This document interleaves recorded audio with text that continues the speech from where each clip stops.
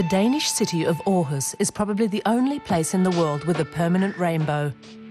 Here, on the rooftop of the local art museum. It's both architecture and a work of art. Entitled Your Rainbow Panorama, it's a creation by the Danish-Icelandic light artist Olafur Eliasson. He's known the world over for his works that create optical illusions that sometimes even confuse the artist himself.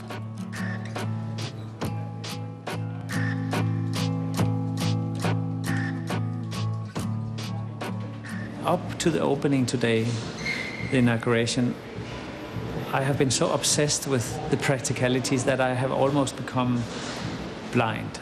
Certainly I've become colorblind, that's for sure, but I've just also, in a way, become numb. And then when the first people start to come in, I can somehow look over their shoulders and I'm looking for what do they see. And I go, oh, now I can see again. And so today it's a chance for me to regain vision and to somehow see, why did I start this in the first place? The ARoS Art Museum is one of the best known in Scandinavia. Now it has an added attraction with the 50-metre-high rainbow. Made out of 116 panels of glass in 42 colours, the 150-metre circular walkway provides a panoramic view over the city. Your senses are much more than just the eyes. The eyes support and they help other senses, but we should also hear the space, we should also see with our skin, we should see with our body.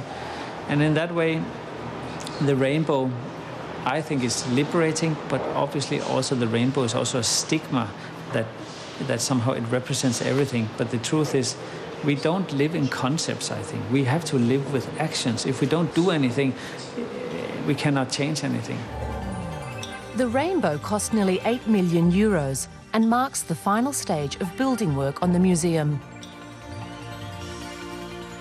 It fit the building perfectly, and this circle symbolizes eternity, symbolizes heaven, and the square of the building symbolizes earth and the very static element. So this combination is, I think, in itself very genius. The museum building opened in 2004. Its design derives from Dante's Divine Comedy.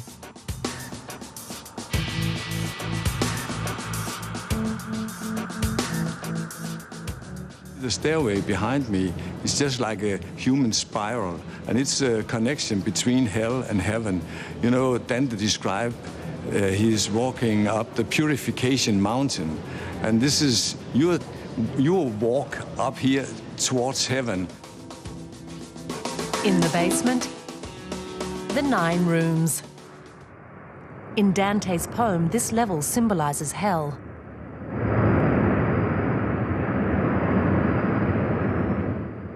Along with a variety of video installations and works by other renowned artists, one of the 9 rooms is home to a 2003 installation by Eliasson called Surroundings.